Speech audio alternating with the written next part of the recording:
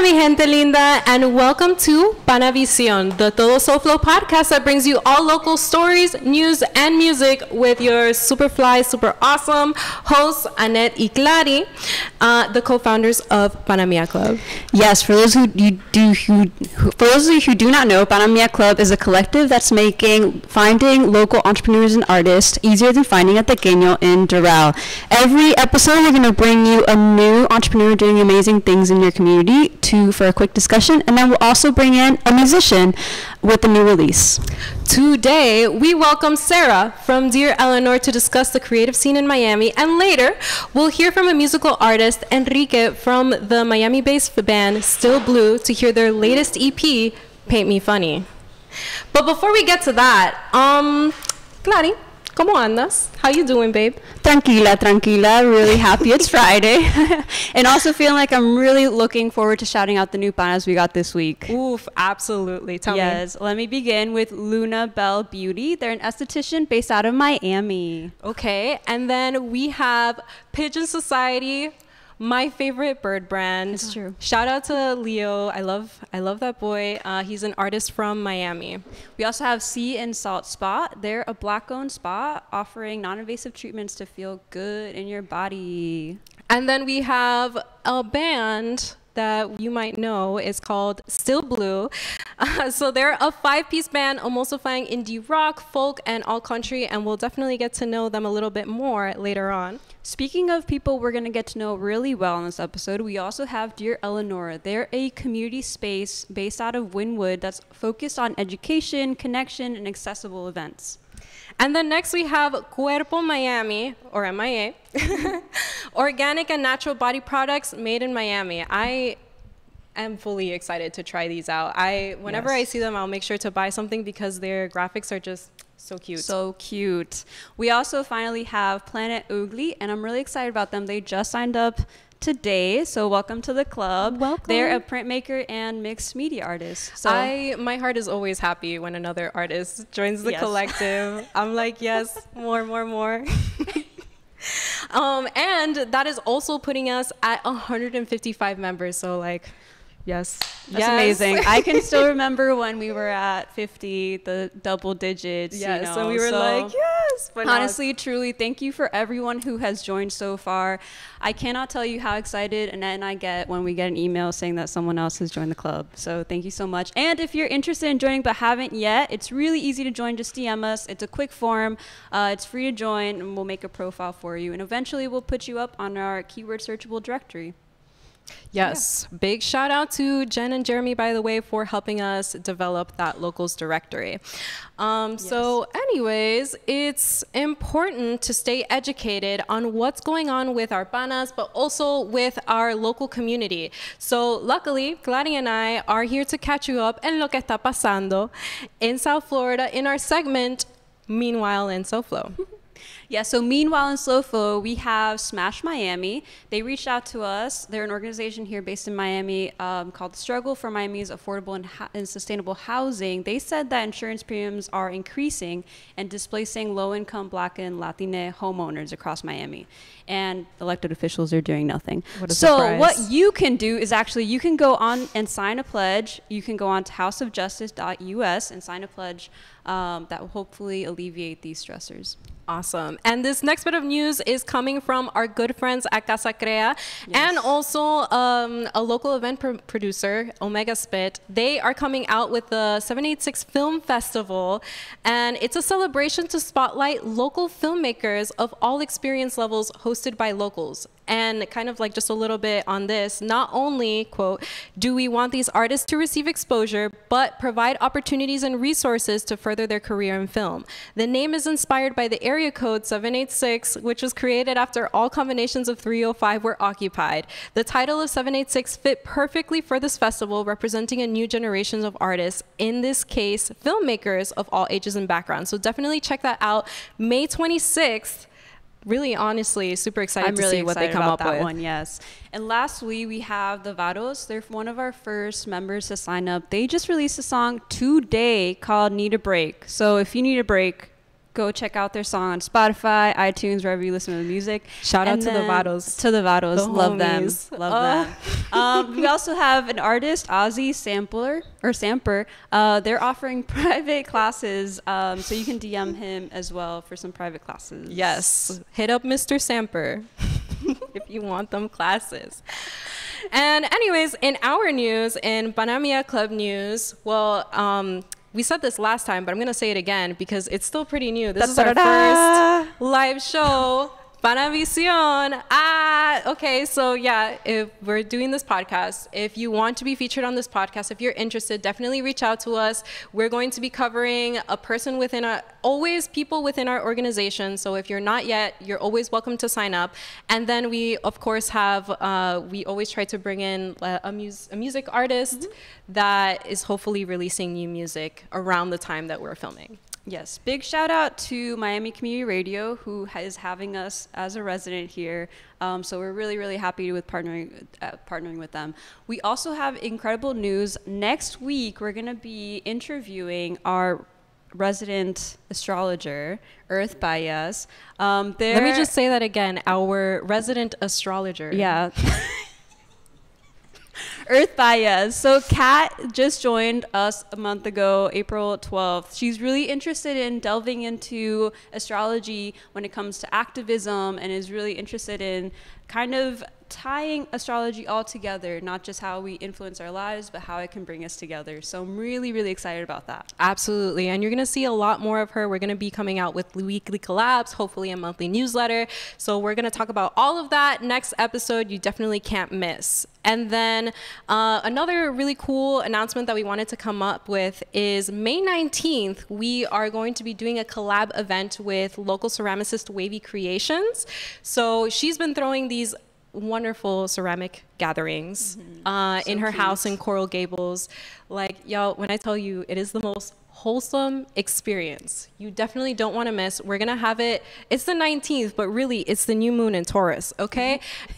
So we're going to invite our resident astrologer to talk about the new moon in Taurus. We're going to be making moon jars. It's going to be real cute. Under the mango tree. It's going to be incredible. You're going to want to come. And then something else that is really interesting is that we also have an event coming up on the 2nd of June, and it is in collab with Backroom Sessions at Naomi's Garden. Details TBA, okay, yes. In terms of like lineup and concept and all of that, but the date is set. We're keeping some secrets this week. Yes. More to be revealed next week. Yes. So that's it for Meanwhile in SoFlo. If you know of anything else interesting, you can always submit it every week. We'll ask our community, so feel free to reach out or DM us. Yeah. Awesome. Okay, so now that we are all caught up with community things, we can finally bring in our lovely guest and querida pana, Sarah of Dear Eleanor. Woo! Yay! I'm gonna just scoot over, give her a little bit of space. More the merrier. Ooh, let's get her a mic. Would be nice. Yes. In the meantime, hi, love. How you doing? I'm doing good. How are you? So good. Thank you for coming on. We are Thank you so much for having me. Yes. We are absolutely just super excited to talk to you. Ever since that we met you, it was like 2 weeks ago. 2-3 weeks ago, something like that. 2-3 weeks Fast ago. friendship. But, kind of one of those friendships that you just know great things are going to come out of. Aligned. Yes. Absolutely. Aligned. That word keeps showing up in these last couple months with all these things I've been doing. So I'm happy that you all feel the same way. Yes. What an excellent sign. So just kind of like as a beginner question, right? Your name is Sarah, and you run Dear Eleanor, and that's all we know for now. So let's is there anything that you can tell me related to like what Dear Eleanor is, like who Sarah is? So a little bit of background from me. I grew up in Miami, and I left in the fall of 2007 for college. I moved to New York, and I was up there until last year, really. And a lot of the people I graduated from Dash, class of 07, and a lot of the people in that class, and that's the art-minded people, left because there wasn't really a lot going on down here at that time. I moved up to New York. I wasn't doing art things. I was doing other things, meeting different people in the community, volunteering with different events, things like that. I ended up going to grad school and getting a master's in education with a focus in human sexuality. Interesting. So I was going down that path for a little bit, and then this particular opportunity presented itself, and it just felt like a really amazing way to sort of give back to a community that, you know, when I was in it, felt like it was lacking a little bit, but now there are so many people like you lovely humans, and like, honestly, the Gen Z people are killing it in Miami right now. It's really impressive what you kids are doing. And yeah, I've just been meeting so many cool folks, and I'm trying to make a space that's more accessible for, you know, normal people and people who live here in Wynwood, because it's really touristy and expensive and overrun right now. Oh, definitely. For sure. I'm actually so excited about this space that you're opening up in Wynwood, because it's kind of like reintroducing some of that original energy that was kind of like before, when, you know, the artists were just like out on the streets and innovating and doing and just like creating new stuff, like kind of, and you know, it's still alive, but it's the vibe has definitely changed. So kind of like re-injecting some of that space. And something that you said that was interesting was you said that like this opportunity presented itself. So I wanted to ask you a little bit more about what that means. So my father's and his family have been doing business in the Wynwood area, like before it was Wynwood, since like the early 80s, the mid 80s. And I mean, for lack of a better description, I've been jokingly calling it a bribe. My dad was like, hey, do you want to live here? And I was like, nah, I'm looking at jobs in California, etc. But then when I realized that he was serious and not, you know, just trying to be a crazy person, I actually started thinking about it, and I was like, if I actually had access to a space without a lot of the traditional costs associated with being in a space like Wynwood. Right. I just thought it could be a really great way to sort of like use my privilege for good and give people who, you know, can't afford $5,000, $8,000, $10,000 rent for a night to have an art show or a pop-up or something like that. So I'm really trying to make space for people who are priced out of Wynwood right now and bring that more like indie underground energy like back into the area. Oh my God, that is so fantastic and so needed. Gladia and I have definitely been there when it comes to the point of like, we're looking for a place to put on a show. We want to create this really good space. And then we're like, dang though, but like $600 for a night. That's cheap. And that's cheap. Like kind of some mid. Of the places that are in Wynwood. And so it's really amazing what you're doing and how you're giving back. I appreciate that. Like late stage capitalism comes for us all, and trying to, like I said, use my privilege for good, alleviate some of that barriers for some people. Like I've been meeting so many amazing people through it, and like I'm really happy to be able to keep doing this. Who are some of like these people that you're meeting and like starting to collaborate with? Because you've met, like, definitely you've been naming some names to us, and it's like incredible because it's actually a lot of people that are either already in our organization or at least like in this general network of creatives.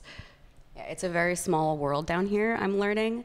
For instance, I was just at the Angels Only Market last weekend, and I bought this shirt by the lovely Melissa of Hand Stitch. Helping Hand Stitch, yes. Hand Stitching. Shout out to Helping Hand Stitch. And I didn't even know that they were already in the Pana network until I was coming for this today. So that's really great. I've also been talking with Pangea and Emily. She's of like Recreate Miami. Yes. We're talking about doing some workshops about upcycling materials, creative reuse, clothing swaps, thrifting, and just really being able to, skills that people have sort of slept on. Right. We want to have sewing classes. We want to have education classes. My partner, who's really been helping me a lot with this, shout out to Maxine, you're the best. She really is hyped on teaching young men who don't know how to tie ties how to tie ties, and like doing maybe a resume workshop in the background or something. Like we really That's your partner Maxine. Yeah, no, she's not part of the Pana group. I'm just getting on a tangent now, excuse me. No, you're good. No, that's such a cute event idea. Yes. Yeah. But so that's sort of like wholesome, community focused, like education, but still fun, is kind of what we want to do. We've also been working with the figure drawing pop-up MILFed. Love them. Man, I love figure drawing. Highly recommend. Let's see who else. Casa Crea, which they threw a tea and spoken word event a couple weeks ago at our space, and they had poetry, and people brought all different kinds of tea to share, and that was just lovely. And we're having another Casa Crea event on next Thursday, the 11th. That's going to be a collaborative art jam. Everybody's going to bring different supplies and, you know, make art together.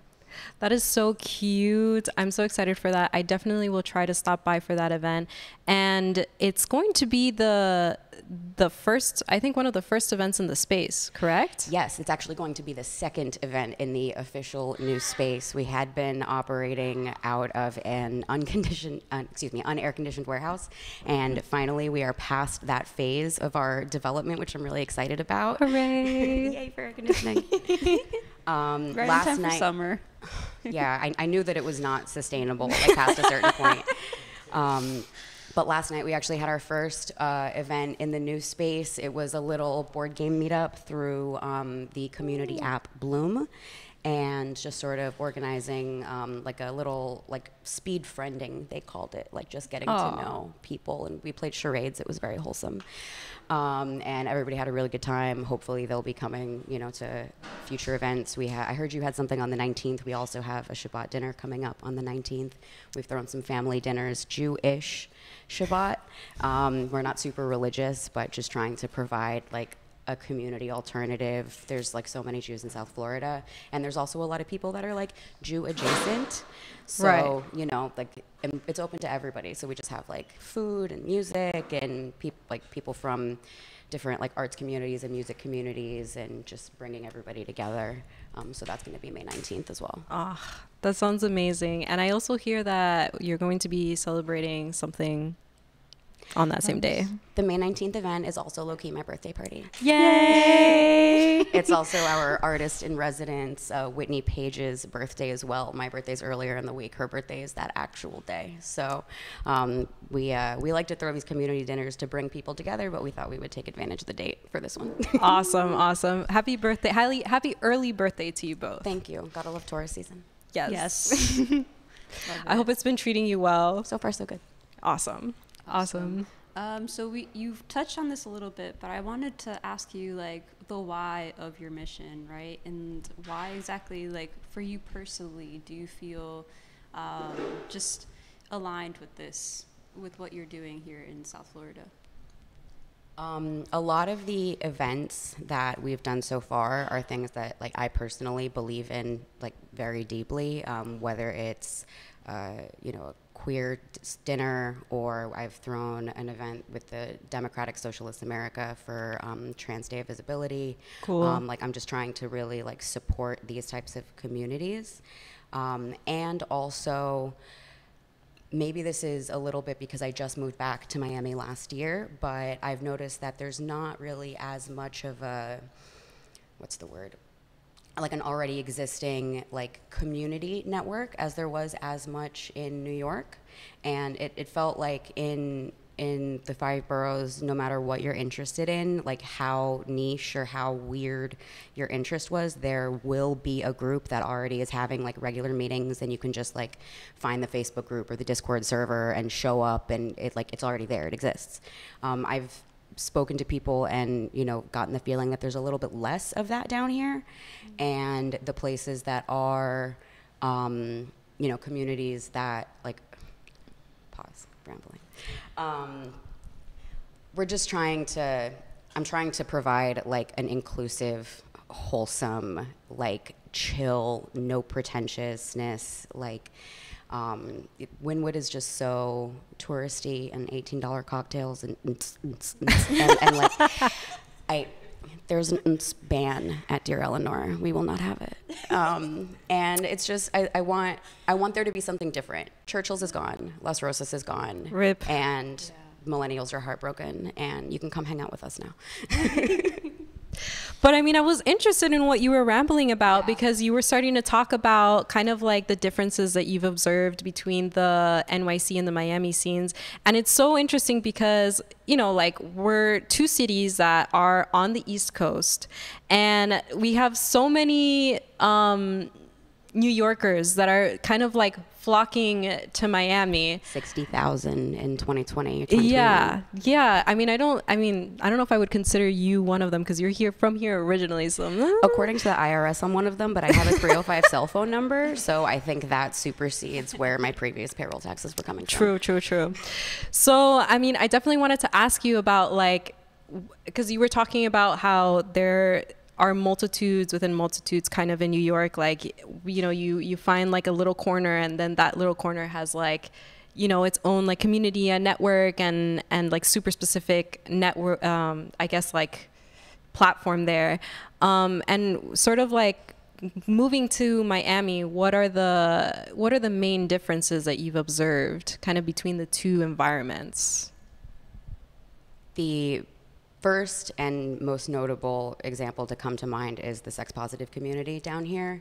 In New York, there are dozens and dozens of different like adult oriented events in a variety of flavors. And you know, they, like I said, pre-existing, plug and play, like you can just like find the party and go to the party and meet people and you're done. There is a far less established community down here for those types of events. And I have been trying to go out and like meet people who are already trying to develop these communities down here. And what I'm hearing a lot of is that it's hard to find venues. It's hard to find comfortable venues. It's hard to find safe venues. Right. And the more and more I heard that, I was just like, oh, like Miami's ready. I have to do this. Yes. And it's also really inaccessible, not even monetarily, but just like getting there. Right. Yeah. Wynwood is sometimes a nightmare to navigate. Dear Eleanor has something that a lot of places in Wynwood don't, and that is, for the time anyway, free parking. Yes. And just being able to have a parking lot where you don't have to spend $25 to like, you know, park somewhere for the night, that in and of itself is great. So things like that, I'm just trying to make it more accessible. I'm trying to make things more inclusive. Every community dinner that we've had so far, there have been, you know, discount codes. We don't want anybody to feel like they can't attend an event for lack of funds. Right.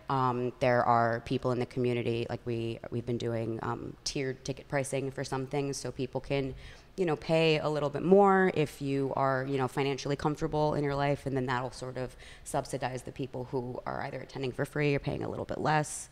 And that way the community can just sort of like support each other, you know, keep it all sort of within the same little network bubble.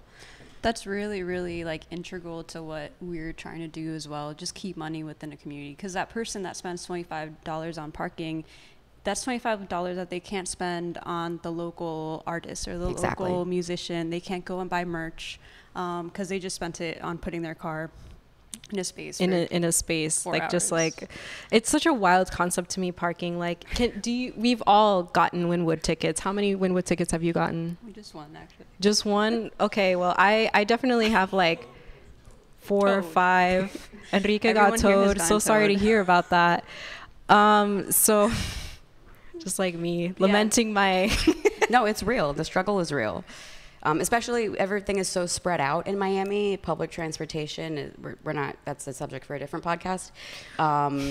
And just we'll have a city developer here at some point. That's so exciting. I love that. Now we just have to find one. Yeah, we just have to like materialize them. But once we do, for what you want. No, we've been manifesting. We manifested a venue with you. So look at that. Yes. Oh, hey, let's take this opportunity to talk about that. Actually. Yes. So our first event with Dear Eleanor is going to be on the 27th, right? Mm-hmm. 27th. Yes. Yeah, Saturday the 27th. Yes. Group So de Pana. It's another Group de Pana, which we've been doing these. We did one last month, and it was a little bit to celebrate Annette's birthday. But it was also like a test trial to see like how people responded to an event that was more low key, like a little bit of art, a little bit of yoga, a little bit of movement, connection, like just intimate conversations. And it was really well received. So we're planning on doing it bi-weekly with Sarah at Dear Eleanor. I'm so excited to be able to host this. One of the things that I'd really been, fantasizing about, like manifesting maybe when thinking about this space, is I want to do markets with a bunch of different local vendors, and I want to have different creators come and talk about the stuff that they make and their passions and all of that stuff. And it really just feels like Club de Pana is like exactly that. And I'm really excited to meet all of the different folks that we're gonna have cycle through these events. I feel like it's gonna be really good, and people can just be in a room together and see what each other's working on. And I think like when you put everybody in a space together and give people opportunities to connect and talk to each other, like that's when the good shit happens. So I'm just hoping to foster more of that. Yeah, when you peel away all the pretenses and all of the things that hold us back, right. I think, yeah. Worry less about your outfit, just show up. Yes. Absolutely. And our event is like, definitely that is super the intention. Like we really want to make sure that this club becomes like a platform that we can regularly have like other people come and do their own workshops. And like the first 2 weeks it's probably just going to be me leading art activities and Gladys doing yoga, but after that we're definitely already have like a clothing swap in the plans that is going to be like also an inclusive clothing swap. We want to make sure that we're like bringing in vendors, that like every time we have this club that there is like an intention behind it, and that we can include more and more of our members into it. So just super excited, especially in tandem with this podcast, that we now have like 2 solid avenues of like, hey, you're gonna join our directory, you're gonna join our platform, and here are 2 avenues that right off the bat we can offer you for you to get in front of like more locals, more people, consumers in Miami that are like looking at your stuff. And to integrate yourself into community too. I think like a lot of times it's really difficult to find like-minded people. And the apps that are out there are made to make money. They're not made for connection. That's not the objective of the things that you find. So I'm really excited that more people are interested in providing that for people and making it accessible, because we also don't have the time to be scrolling on Instagram all our lives. We have the time, but is that how you want to spend it? Exactly. Yeah. And I'd rather spend it with you. Instagram does not make it easy. Let's make that clear. No. Like, I am so bad at Instagram. I was told by a friend at the very, very beginning of the Dear Eleanor journey that the Instagram was giving Arizona MLM mom vibes. Oh no. It was constructive criticism that I needed. I respect her for it. Sometimes you need the friends to tell you the hard truths. Yeah, like. Yeah, but it's a learning process. This entire project has been a learning process for me. I've never worked in this field before. I'm sort of like patchworking skills from various other things that I've done to put together to figure out how to do this. And it's just, I've been learning a lot from every single person that I've met, like you both included. So like it really has been like a community journey, like since we started throwing events in January. That's how it's felt for us as well. I think with our events and with other things, we're just like, hey, can you help us like to our members? And they're just like, yes. And I think that it speaks to how much people believe in community and how much people are willing to give when they find alignment, like we've said. Yeah, and how receptive they are to just kind of like, recognizing that this is something that is good for them and that like is good for the community in general. Like it's been kind of like that acknowledgement of like alignment, again, that word, and then just like, yes, let's bring it into fruition. And it's incredible because like, I've met people that have been in the community for a long time and that quite frankly have become jaded and really It's just so easy, mad though. Yes. and upset, and they're like, no, you don't understand, like Miami, like just people here are like out to make money and they don't care and they'll step over you. And luckily that really hasn't been our experience. And I think part of the reason that is like helping that is like there is like a community that is now coming out that is trying to more intentionally foster those connections. And it's also the way that we're moving that is like, hey, you know, we really are just trying to connect people, and we're doing it in good faith, and then kind of like inviting that in. And you know, that doesn't say that like things won't happen. It won't. Yeah, I definitely think that those types of people are still in Miami. That's definitely the reputation that, at least when it comes to entertainment and like that throwing parties and that type of stuff in Miami, that vibe is still definitely out there. But I think the people that I have so far been working with, and I think you might agree with me when I say this, is that when you start putting the people like first rather than the profit, like the money will come because people are having a good time. And people will stay to hang out and like order another drink and buy merch and like do all these things. But it's because you're putting the focus on the people and their creative work. Absolutely. And everything else will just flow from there. Absolutely. Yeah, that's been our case too. And I think to some degree, we're kind of like dreaming up the world that we want to live in. And I think that there's a lot of people who are into that once they are allowed to dream as well. Once they like aren't dreaming alone. It's really difficult for you to like imagine a world that you want to inhabit when it's just you against like the forces of the universe and the system that we're in. So I think that the other thing that has been really successful is we're all dreaming together pretty much collectively.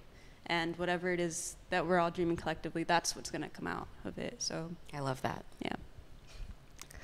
Definitely. Yeah. All right. Well, yeah, we can just like wrap up this interview. Thank you so much for this lovely conversation. Thank you so much Sarah. for having me. Actually, I did want to ask you one last question. Shoot. So, what does Dear Eleanor mean? Oh, yes. Like the most basic question, actually. Okay, so Dear Eleanor came from when I realized that I was going to be living in Florida long term, and being a small business owner in Florida, I went out and bought a bunch of like history of Florida books, because like I know that things are, to put it lightly, a little politically messy here, and I kind of wanted a little bit more background of exactly what I was getting myself into. So I went out and bought this book called Finding Florida. I don't remember the name of the author, but it's like this long, and it has a yellow and green cover. It's excellent, highly recommend. And very, very early on in that book was a story about a widow who moved down to Miami in the 30s with her son.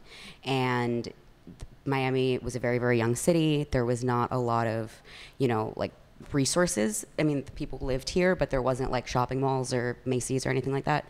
And people in Miami have always been really, really bad at handling winter. So winter rolled around, and this woman was freezing and wrote a letter to the White House asking for a coat. And number one, I just think that that's hilarious.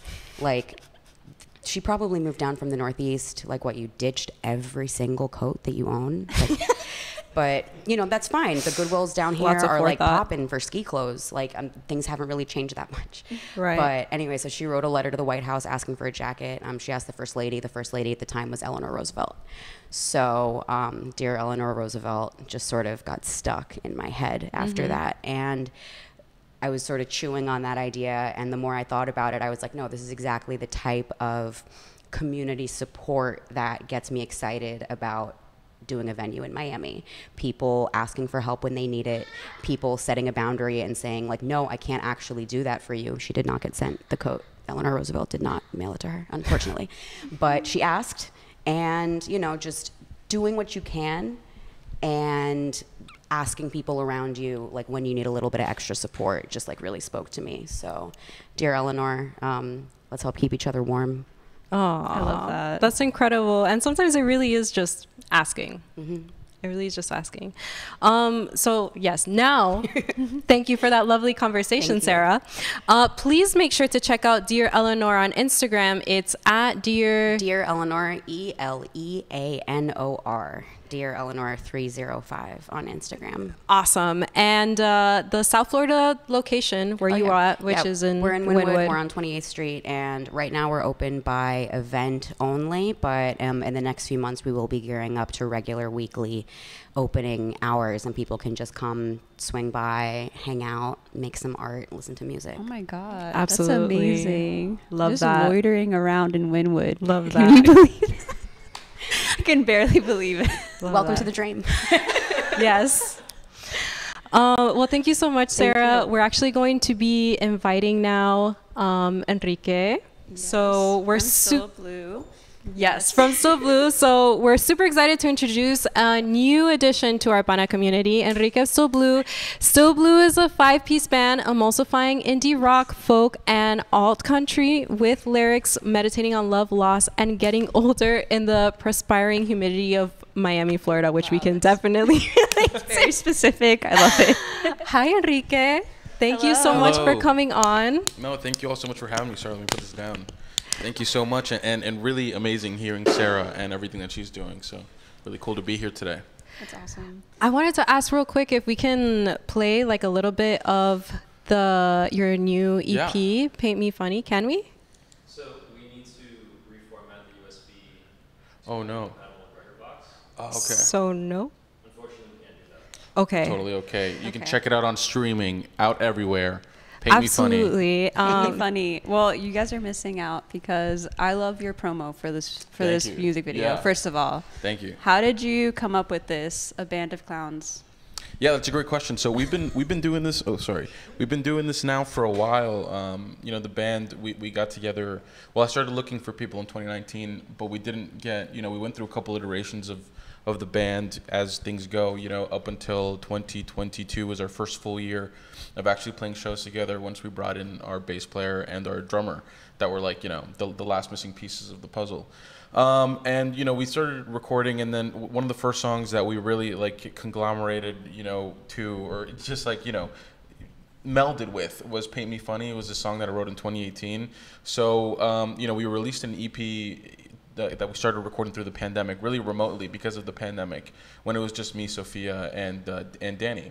So we were sending stems back and forth, and we recorded this EP.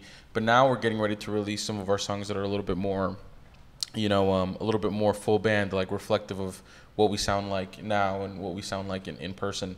And that first song was "Paint Me Funny," and basically this song is about the reason that we chose the clown motif is because so this I just did a Still Blue story time, the first one yesterday, talking a little bit about this. But long story short is, Definitely check that out, by the way. yeah, it was our first super one. Cool. I tell a lot of stories on stage, so we were like, we got to cut this down. Let's Storyteller do this first, musician next. Exactly.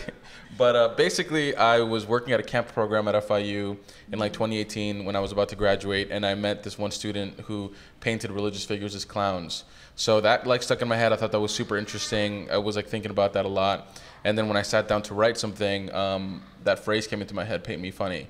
And the song like went on a couple different meaning iterations as songs do. They change, meaning for myself a lot of the times as things go. But it started off, like I think that the meaning started off about, the way that people that you love, or the way that, family sometimes, or yourself can make you feel, dumb for pursuing things creatively and artistically. But over time, it's like, it's really changed the meaning with Still Blue, and now it feels like it's about, when people that you love, all of a sudden this like really sacred, beautiful relationship might, turn into something that this person's making you look silly or feel silly. So we decided to go with the clown motif to like really lean into the whole "Paint Me Funny" thing. So we dressed up as clowns. We went all over the city. We shot a bunch of stuff, and now we are clown noir for a little bit. Yeah. Yeah, especially because you're having everything black and white too. Yeah, that was a change as well. Yeah, our friend at the New Times wrote about that before the release. Yeah, I mean it's temporary.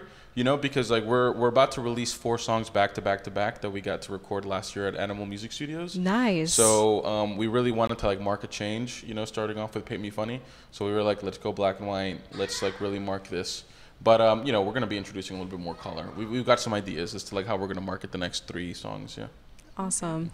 I actually wanted to talk to you a little bit about like kind of more like introductory stuff, just because like your group is still like a little bit new to me. So I've been seeing your name around. You guys have been playing so many shows, and it has been really interesting because you're around like a lot of names that I like as well.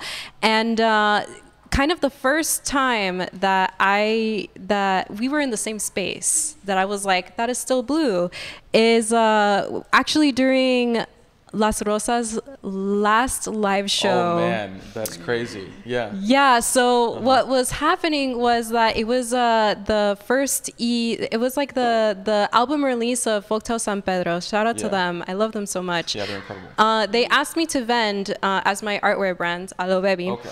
And I was like sitting there vending. So I was actually outside for most of the event. So I wasn't able to like listen to you guys play. But something that did like stay with me was when I looked at your merch table and, you know, like artist to artist, right? Solid graphics, super like great composition. You guys use, I think they were cyanotypes. They looked like cyanotypes. Yeah, the cover of Flora is a cyanotype, and we've done that a lot. We really like messing with the printmaking. Beautiful, beautiful. Like 100% caught my eye, and I was just like, ugh, there's nothing that I like better more than like a musical like group, right, or like artist that is able to kind of convey their music in also like a visual medium. But that's, you know, that's just me. And then I also listened to your music and it was great. I loved it too. Thank you. I'm just like a geek about. When it comes to that, I'll say first and foremost, I mean, there's so much to say about that Sarah brought up as well. And first of all, just wanted to say, you know, the work that you're doing with Dear Eleanor, hearing about that is exactly what we talk about at So Blue. And that we've talked about, you know, of what we want to do and where we want to go with the communities and what you all are doing. It's just really cool to be in a space with people that are thinking the same way and are passionate about these things, right? It's like, you know, making sure that we're cultivating this creative space in Miami. It's really important. And it goes back to what you were talking about. But first and foremost, I'll say the graphics. Thank you for that. And like my teammate, not my teammate, my bandmate, right? Well, teammate too, but we're super DIY. We do everything ourselves, right? So we record everything ourselves. We mix, we master. You know, sometimes we get our friends to do it now with like these releases, but everything we do is really in-house. And Sophia, which is my guitar player and singer, you know, one of my bandmates, she's like my musical soulmate, and she's really like the driving force behind all of that. She has, you know, designed all of our shirts, designed all of our merch. She designs our flyers. She's really incredible. She just had, she's about to graduate from FIU, and she had her like exhibition, and she showcased a lot of the, like, we just put up a bunch of flyers promoting Paint Me Funny all over the city.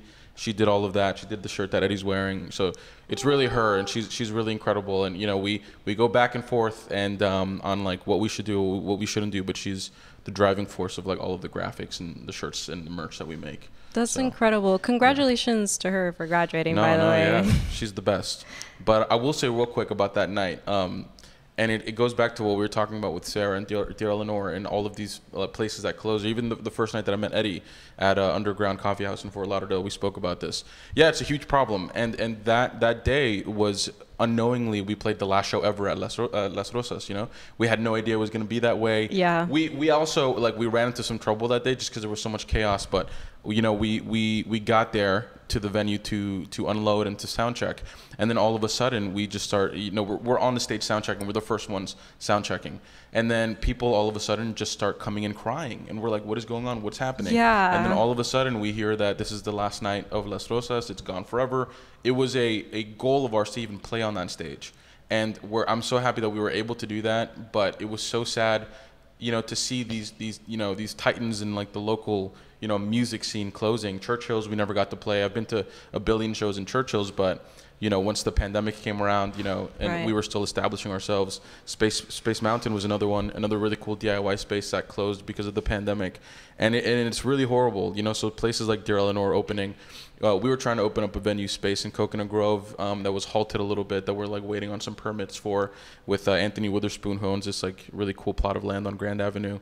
But it's a problem, and it's sad, and we need to support each other and support spaces like Dear Eleanor, you know, that are really trying to do the hard work of keeping the community alive and giving spaces for people to be creative. Yeah.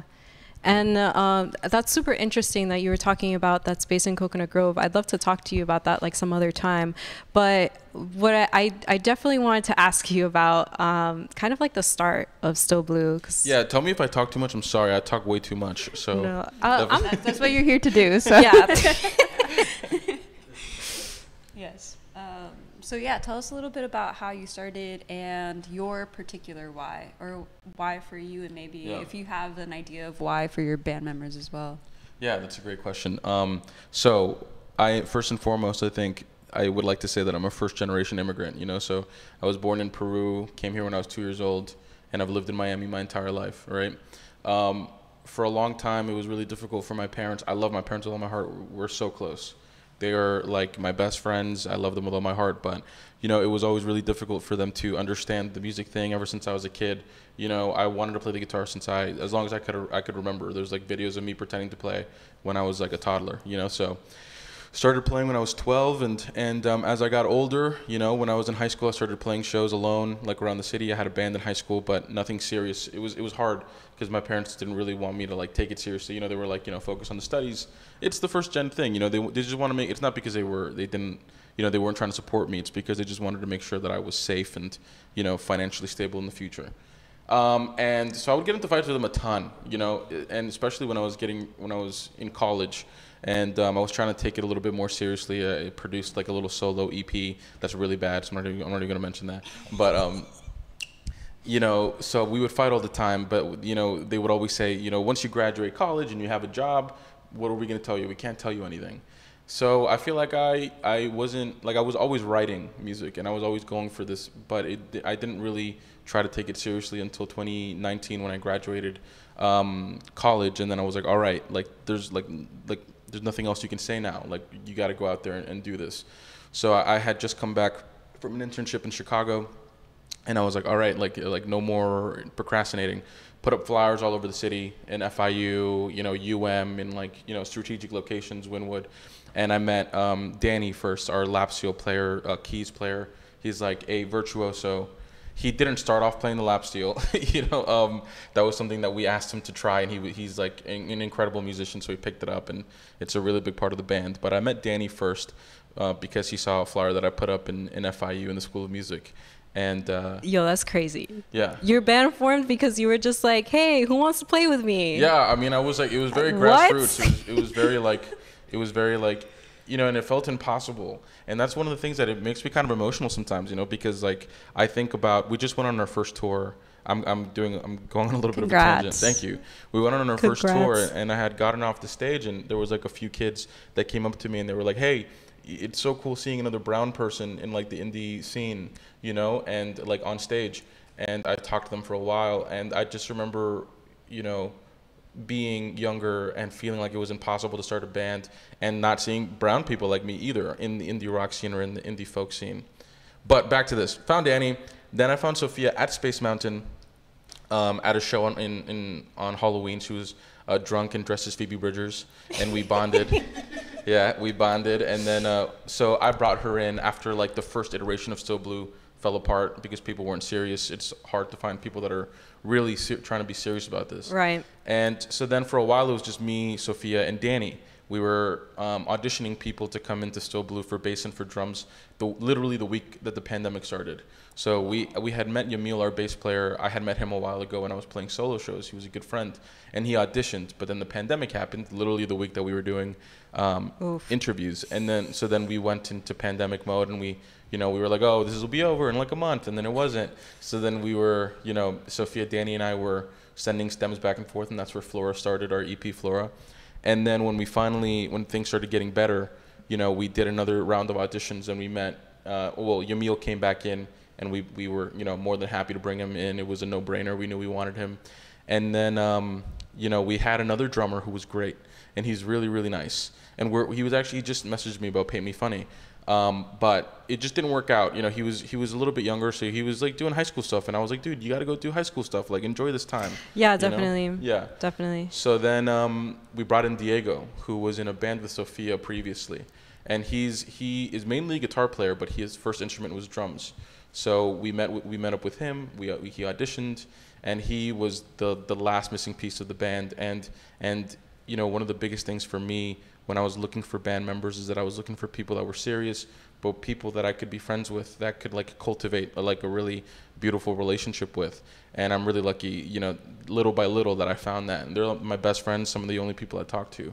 So I'm like really, really happy. It took forever and it felt impossible. But if you are a person trying to do it, it feels impossible and it will happen little by little. And I really encourage you to do it. Oh, that's incredible. That's and so I'm so cute. sorry that we weren't able to play your song, but I'm No, also no happy problem. because it gave us more time to talk to you. Yeah. Yeah, talk to a hear lot. your So stories.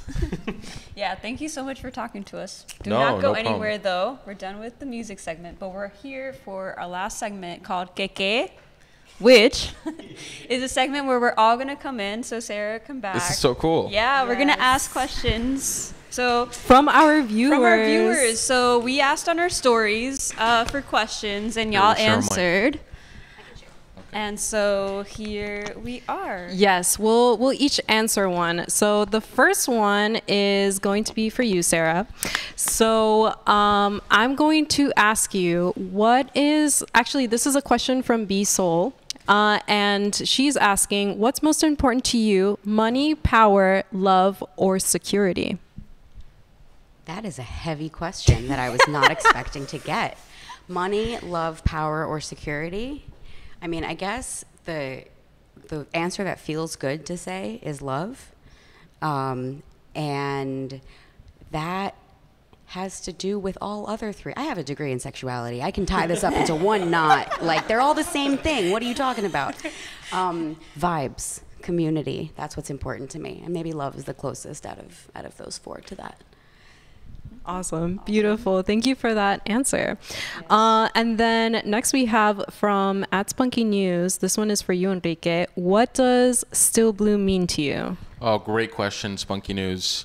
Winner of our most recent shirt giveaway.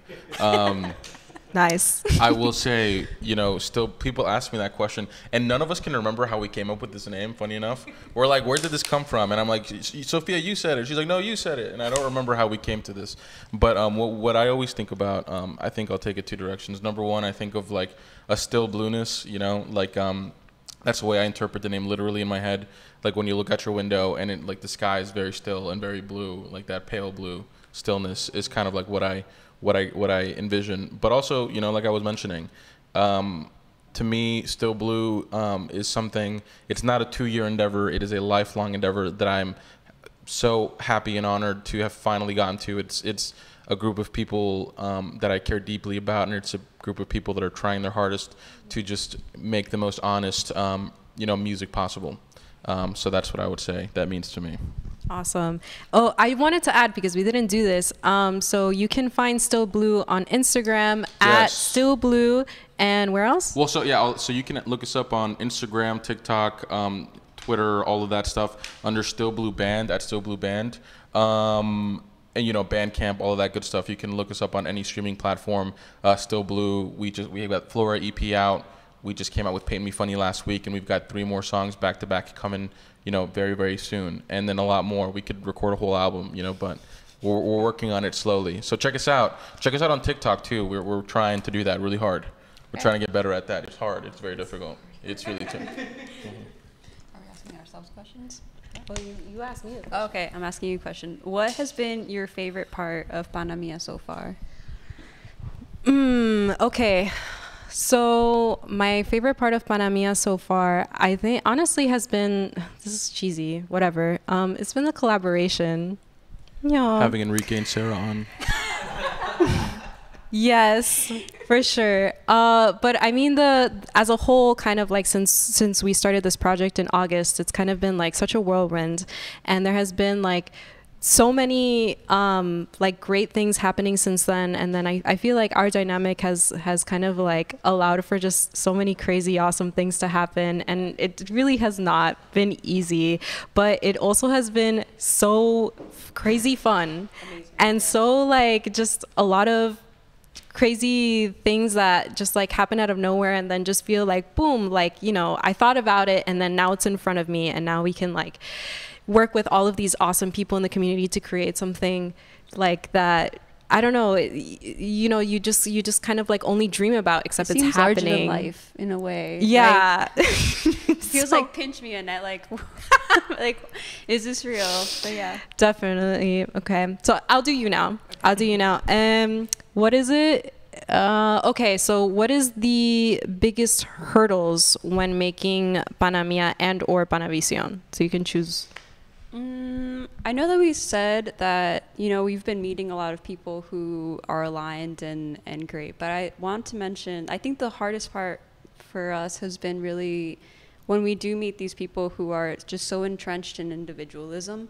And it's not really difficult because like it's not our job to like change that mindset. It's just difficult to watch because it can be so much easier. Like it can be so much easier and it can feel so much better when it's in community, when it's in a group, when you don't have to like pull yourselves up by the bootstraps, when it's on a handout, it's like people wanting to help, people wanting to be there for you. And so I guess that's like the hardest part for me personally to like see and to be around. Yeah, definitely. I hope that we can kind of contribute to like this mind shift towards community where it's like, hey, we can all work together and then all succeed together. Like it's not, my success comes at the expense of yours, kind of like deprogramming that. It's not like that we can get ahead together. It's like that's the only way. That's the only way for us to be able to like change the world that we live in. So it's just, yeah. Can I add a quick thing to that? Super quick. Yeah. Super quick. It's like it was something that so much of your conversation, I was like, oh my God, I want to jump in there. So much of what you said, but it's like what you were saying. It's like, what you all are bringing back to. It's like, why isn't there like more community here in Miami? And I feel like, it's so hard because we're also, geographically separated by such big distances. But I think there is a big community in Miami, a big like feeling in Miami in these creative spaces of like, oh, I gotta, make it myself. And if I make it, I'll help out who I can, but I'm not really trying to like look out for the people that are coming up. And I think things like this is why it's so important to do this, to like bring everybody up together and to cultivate that feeling of community and helping everybody. Is what we really need. Yeah, it's about thinking about the generation that's coming next too. Yeah. It's about making it easier for them. Thank you so much for that, you guys. Thank you, panel. This has been Keke. To submit your questions for an upcoming episode, DM us on Instagram or Twitter at Panamia Club. Yes, dale mi gente linda. Well, with this, we conclude our first ever episode of PanaVizión. Join us next week to learn more about creatives and entrepreneurs working to change their communities. And next week, we're going to have Earth Bayas come on and talk about astrology and activism. Yes. And then we'll see who our musical guests will be. And if you enjoyed this podcast, if you want to start engaging with our fellow panas, please leave us a review on Apple, Spotify, or wherever you get your podcasts. All right, everybody. Bye. Thank you for tuning in.